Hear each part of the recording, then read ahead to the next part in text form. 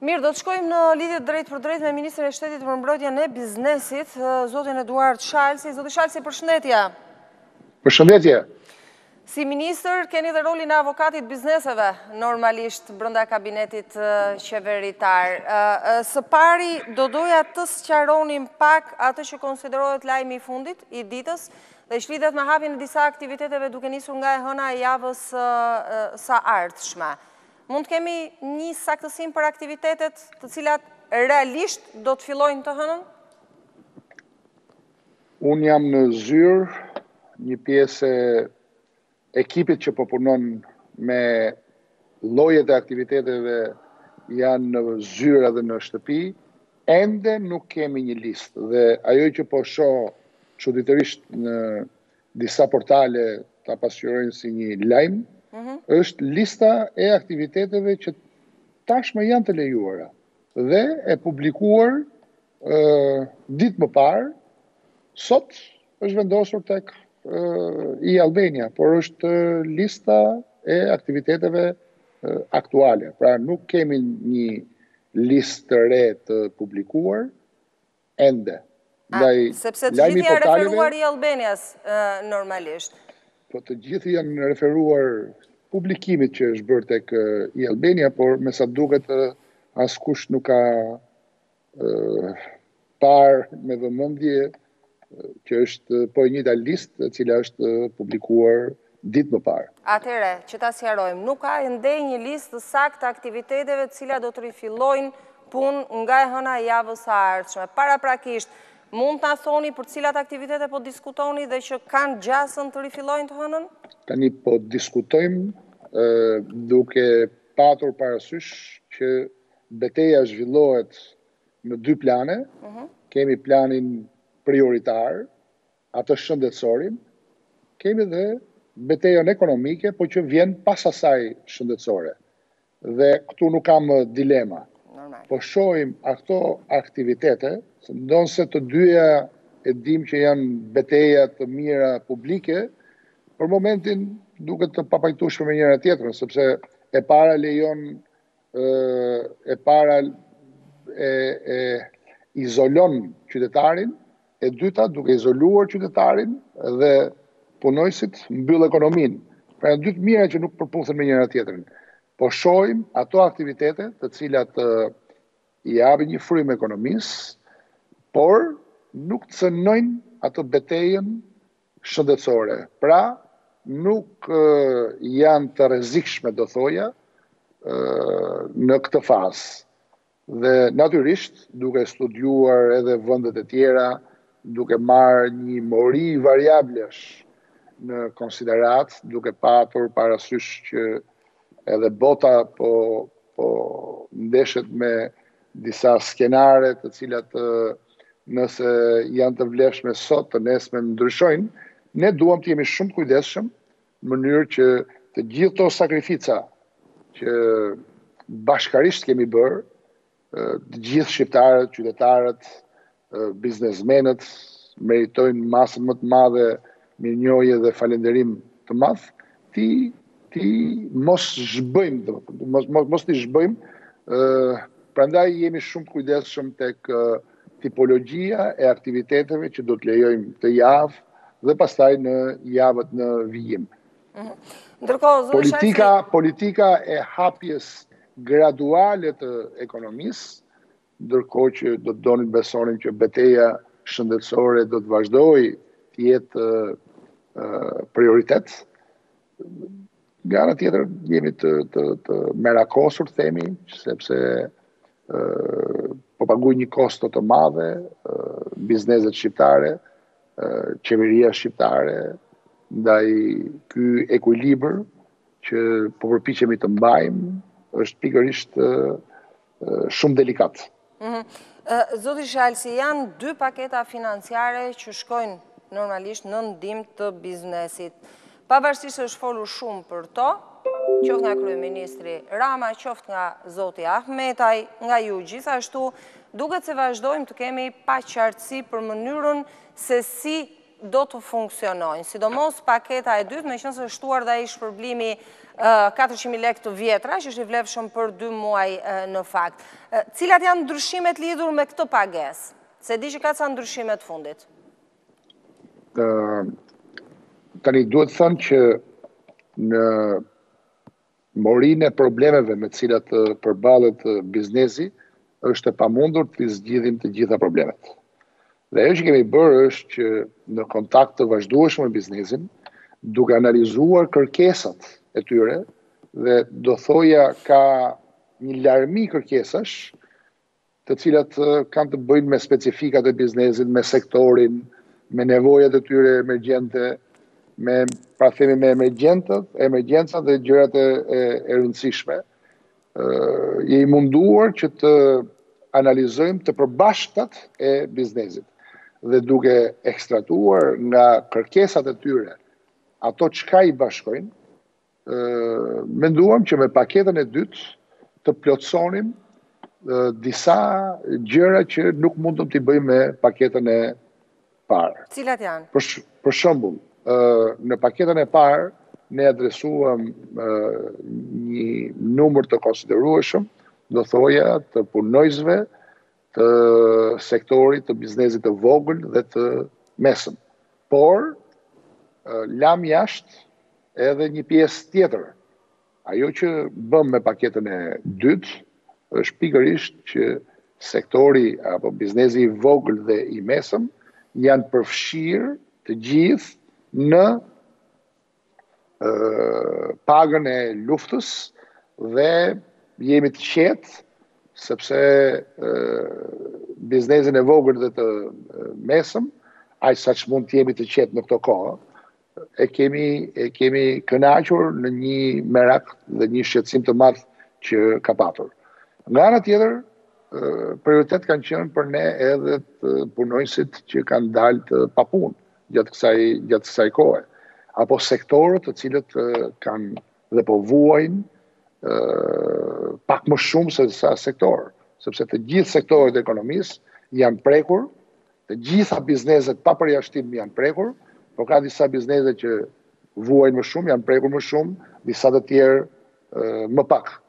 Ndaj tek paketa dytë, ne adresuam edhe pjesën e subvencionimit apo mbështetjes për të larguarit nga puna deri në datën 10 prill, ndërkohë përfshim edhe në pagën e luftës punojësit e strukturave akomoduese në sektorin e turizmit, të cilët nga 1214 struktura akomoduese, do thoja, me në total rreth 10.000 punonjës, me masën e paketës dytë parashikuam një subvencionim të pagave në vleftën, si që është e ditur tani, 20.000 lekë të reja, apo 400.000 lekë të vjetra. Ndërkohë që na rezultuan rreth 20.000 punonjës të larguar nga 6.300 ndërmarrje, gjatë periudhës 10 mars 10 prill,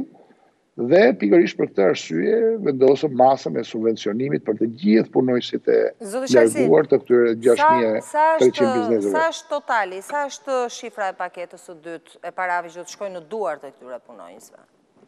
Atëherë, nëse në paketën e parë përfituesit ishin 123.000, eksaktësisht 123.871, në paketën e dytë janë 176.000 persona. Që përfitojnë? Që përfitojnë, po. Sa mundësi abuzimi ka në këtë situatë? Ua bëj këtë pyetje, sepse ka biznese të cilat janë të njëjtës kategori. Supozojmë hotelet e mëdha. Janë të njëjtë nivel, të njëjtës kategori.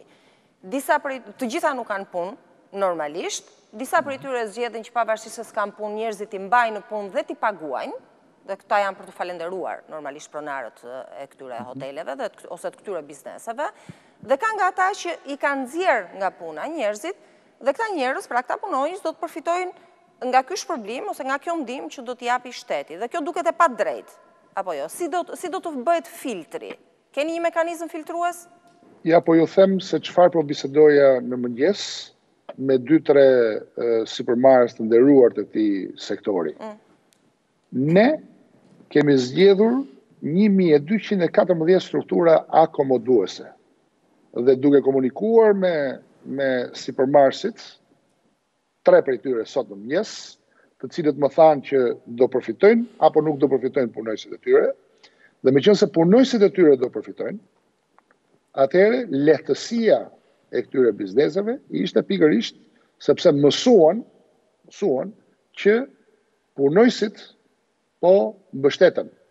Pra, si ai që i kanë nxjerrë, si ky që i kanë mbajtur, duke qenë se të dy do të përfitojnë, sepse e meritojnë përfitojnë, se asnjëri as tjetër nuk kanë punuar, atëherë të 3 këto biznese në mëngjes më thanë që po negocionin me punojësit, po donin të shihnin zbardhjen e skemës, në mënyrë që edhe punojësit ta kuptojnë se nuk mund të marrin 2 rroga edhe nga biznesi, edhe nga subvencionimi i qeverisë. Dakor? Pra, ne kemi vendosur që për të gjitha strukturat akomoduese, duke qenë se e dihet tashmë që nuk po punojnë, t'i japim punojësit. Nëse disa i kanë paguar, disa si kanë paguar, atëherë po diskutojnë tashmë, siç ishte rasti i supermarketeve me të cilët komunikova paradite, që po diskutonin për të rakorduar me punojësit ato që i kishin paguar me këto që do merrnin nga shteti. E qartë. Ndërkohë, u fol më herët në atë që ishte pjesë e paketës së parë për kredi me garanci sovrane të shtetit. Duket se deri tani nuk funksionon, sipas asaj çfarë u parashikua, se një pjesë e bizneseve nuk kanë preferuar të shkojnë dhe ta marrin këtë kredi në mënyrë që të paguajnë punonjësit e tyre. Mund të konsiderohet çështje e mbyllur, do të ketë një plan B për këtë? Apo e fusni te kjo 40.000 lekësh? Jo. Në radh parë duhet të thënë se masa e parë në kushtet kur u mor ishte më e mirë e mundshme që mund të jetë. Dhe duke qenë se një numër i konsiderueshëm biznesesh problemin madhor kishin likuiditetin për punojësit e tyre, vendosëm që të jepnim një skemë mbështetje me garancinë sovrane. Në dijenin time ka një numër të konsiderueshëm biznesesh, por na duhet të themi që kanë aplikuar, por na duhet të themi që gjërat edhe në sistemin bankar nuk mund të lëvizin me shpejtësinë e një kohe normale, duke qenë se hallkat e lëvizjes nuk janë të njëjta, vështirësitë e qarkullimit dihet, institucionet nuk po punojnë me kapacitet të plot. Gjithsesi, ka negociata që po zhvillohen ndërmjet bankave edhe supermarketeve të ndryshëm në lidhje me pagat e punojësve. Ka supermarkete që kanë marrë përsipër t'i paguajnë vetë punojësit me kursimet e tyre, të themi, apo duke bërë sakrificat e tyre për një periudhë një mujore. Ka nga ato të cilët na kërkuan që ne kemi nevojë për likuiditete, por do mbulojmë me likuiditetet ekzistuese pagat e punojësve dhe do donim që të na financonin bankat gjithmonë me garanci sovrane edhe për kapital qarkullues. Dhe kërkesa dytë ishte që interesi të ishte më i ulët. Pra, nga norma interesit që bankat kishin shpallur, të ulej interesi në masën 0,5%. Me paketën e dytë dhe garanci sovrane, ne morëm përsipër që të bënim edhe marrjen përsipër të kostos së interesit nga shteti shqiptar, pra nga qeveria shqiptare. Gjë që e bëri paketën e dytë në këtë komponent shumë më të tërheqëse, dhe në fakt ka një diçka që duhet vijuar të diskutohet, të kalkulohet mirë, midis 100 milionçit të garanci sovrane të afruar fillimisht dhe 150 milionçit të dytë që kanë këto ndryshime në lidhje me kapitalin qarkullues dhe interesat. Duhet thënë se duket se kërkesa është e lartë dhe ne i kemi më dhënë mundësi bankave të nivelit dytë që të bëjmë një risk share që quhet, pra të ndajmë rrezikun, dhe nëse bankat duan të marrin pjesë, atëherë ato kanë rekordet për klientët e tyre, i njohin mirë si përmarrësit nëpërmjet transaksioneve dhe mundet që këtë 150 milion euro apo dollar që ne kemi alokuar për ta mbuluar me garanci bankare, ta çojnë në 200 milion, 250, pse jo dhe 300, nëse duhet të ndajnë riskun bashkë me ne. Dhe ndjenin time janë disa banka që po e diskutojnë me klientët e tyre. Duhet të thënë që me qënë se ne dim çfarë problematike kemi me formalizimin e ekonomisë në vend. Kemi shumë njerëz cilët kanë punuar për vite tëra në atë që ne konsiderojmë punë në të zezë, pra të pasiguruar dhe të pa deklaruar si të punësuar. Janë kategoritë të ndryshme, përfshi edhe punojnëset në për banesa, pastrueset, ata që punojnë me orë apo me ditë, sikurse ka edhe biznese dhe ne nuk mund ta mohojmë këto që mbajnë njerëz me bordero jashtë bankave. Asnjë nga këta nuk përfiton sepse janë të pa ligjëruar, le të themi, janë të pa listuar, por janë ndoshta kategoria më e varfër në vend. Është menduar një strategji edhe për këta njerëz që do duhet të ishin ndihmuar të parët? Tani, nga ku ishin me ku jemi, është një diferencë shumë e madhe. Sepse për formalizimin e keni fjalën, okay. Për formalizimin e punojësve. Tani janë me dhjetra mira të formalizuar gjatë viteve të fundit. E njohim si problematik, ndonse thash që kemi nisur nga një situatë krejtësisht alarmante, sot kemi një situatë shumë të mirë nga qishte. Pra, numër të konsiderueshëm, pra dhjetra mira, sot i kemi në skemat e sigurimeve. Nga ana tjetër, ka një po themi formul që ne kemi lançuar në lidhje me denoncimin. Jo si qëllim penalizimi, sesa si evidentim. Dhe deri më sot nuk kemi gjetur ndonjë instrument. Sepse nuk i marrin më në punë zoti Shalsi dhe është dihet kjo që nuk mund ta bëjnë atë denoncim. Ne nuk kemi. Ata që punojnë dhe nuk paguhen si duhet, nuk e bëjnë dot, sepse nesër pas nesër i heqin nga puna. Ne e dim si funksionon. Atëre, po ju jap një shembull konkret, sepse ne morëm një kërkesë nga mediat, apo nga gazetarët, apo nga operatorët, apo. Dhe gjëja interesante ishte që shifrat nuk përpudheshin fare. Pra, disa thonin janë 6.000 ca, të tjerë 5.000, të tjerë 4.000, të tjerë 2.000, pra luanin edhe me nivelin e pagave, por edhe me nivelin e numrit të punojësve. Duke qenë se ne u morëm seriozisht me themi faktin që pa me shumë kujdes të gjitha fashat dhe gjithë kategoritë e shoqërisë. Pra bëm një analizë shumë të detajuar të gjitha kategorive, cilat do donim shumë të mbështesnin të gjitha. Po kur erdhi puna e analizave, shifnim që kishte disa mos përputhje dhe ju përmenda rastin e medias si një element. Por nuk kemi gjetur ndonjë mekanizëm se si do ta bëjmë, përveç faktit se nëse dikush thot që unë punoj në të zezë në filan kompani, të detyrojmë kompaninë ta bëjmë me letra. Ndryshe mund të deklaroj gjithkush, po mënyra se si do ta vërtetojmë me dhe shumë e vështirë. Zoti Shalsi, paralelisht me gjithë punën që bëhet për të ndihmuar, a ka qeveria aktualisht një lloj projeksioni ose një lloj përllogaritje se çfarë do të ndodh pas kësaj me shumë biznese të cilët edhe mund të marrin goditje të rënda dhe mos jenë më në gjendje ta rinisin aktivitetin me të njëjtën fuqi që e kanë patur duke prodhuar papunësi, normalisht pse jo edhe falimente. Ky është një, do thoja, shqetësim i jashtëzakonshëm. Në diskutimet e mia përditshme me sipërmarrës, madje unë edhe kam vizituar bizneset të ndryshme këto ditë, përveç se kemi qenë në kontakt të vazhdueshëm, mbetet një merak i madh se ç'kosto do të paguaj një pjesë. Ne po luftojmë fort se nuk duam që të ketë biznese. Sa do t'i arrim, koha do të tregoj. Po kjo pandemi, që dukshëm po bashkon shumë vende për të parë se si po rakordojnë me politikat të ndryshme që nga vendet e rajonit, fqinjët tanë, Italinë, apo shumë të tej, duke analizuar se çfarë paketash po bëjnë.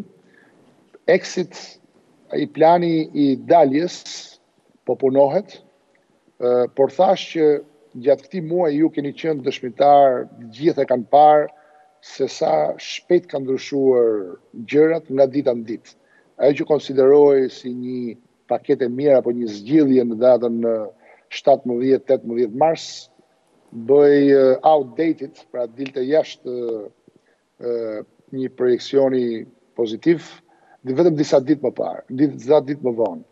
Pra, ne jemi duke punuar në disa plane, nga njëra anë thamë që këtë javë do publikojmë aktivitetet që do të lejojmë, javën tjetër do të zgjerojmë gamën e aktiviteteve, po shohim duke mbajtur thamë të ekuilibrin midis betejës shëndetësore dhe atij biznesit. Duam të luftojmë që asnjë biznes mos të dështojë. Sa e mundur do të jetë kjo? Është në kufitet pamundërës, duket që është në kufitet pamundërës.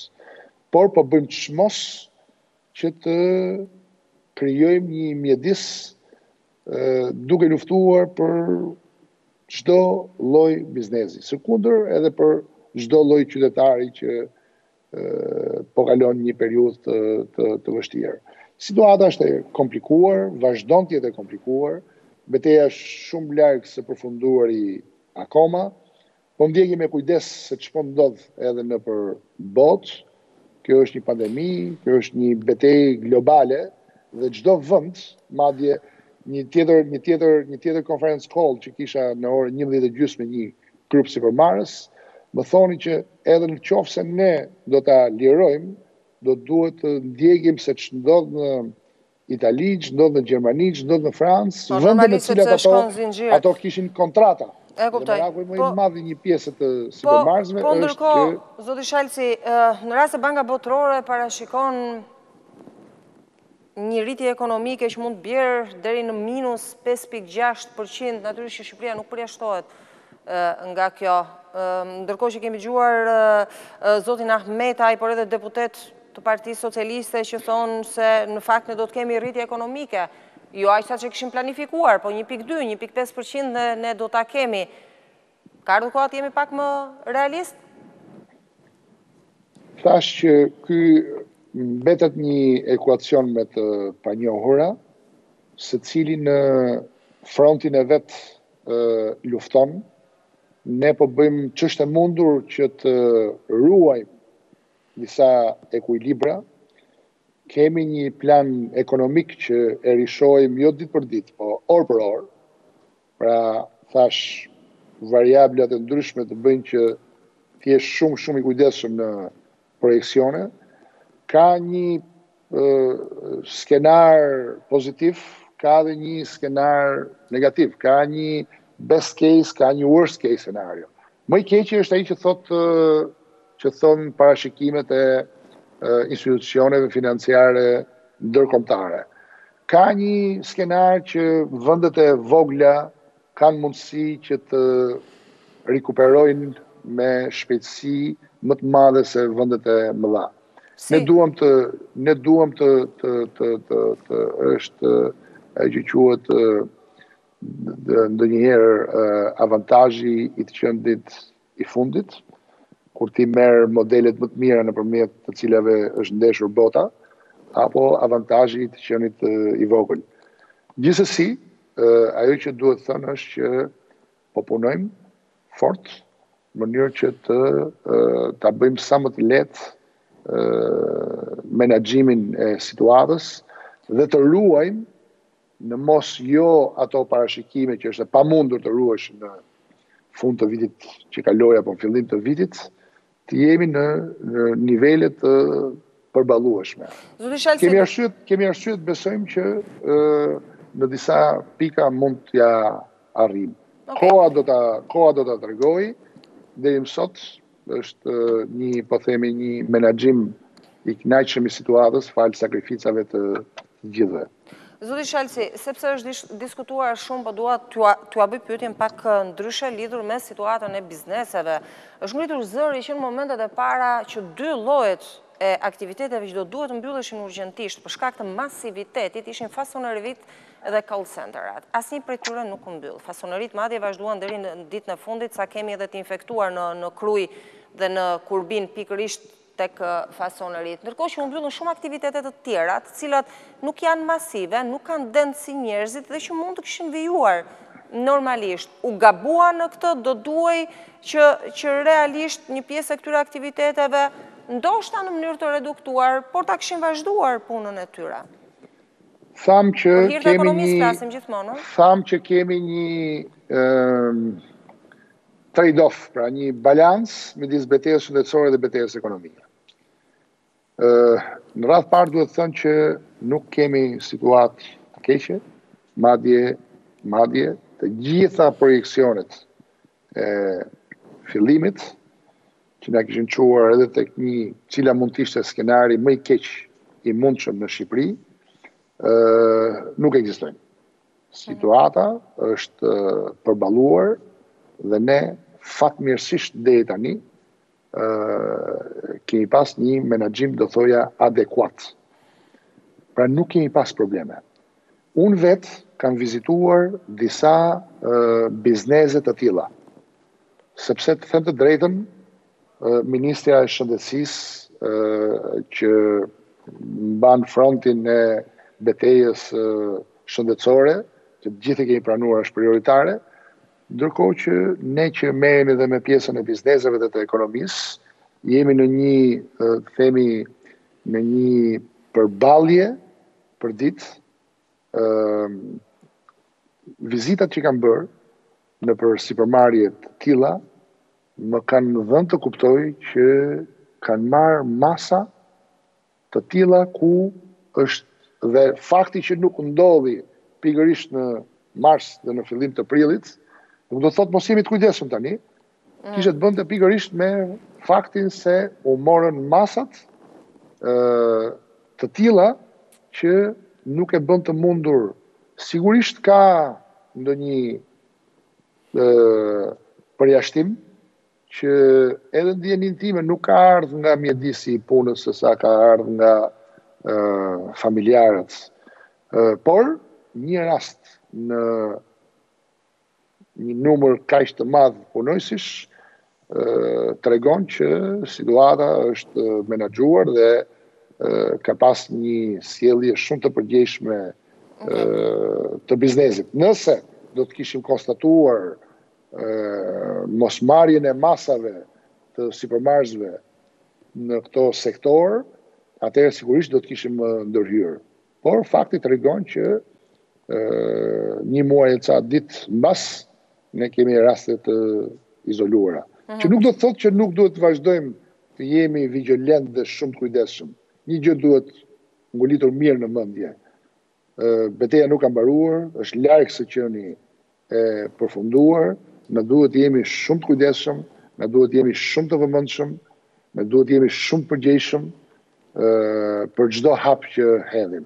Dhe kjo është arsyeja sepse plani i daljes nga situata nuk është që mund ndodhi sot me nesër, por duhet një gradualitet duke marrë në konsiderat të gjithë këto variabla që janë në lojë.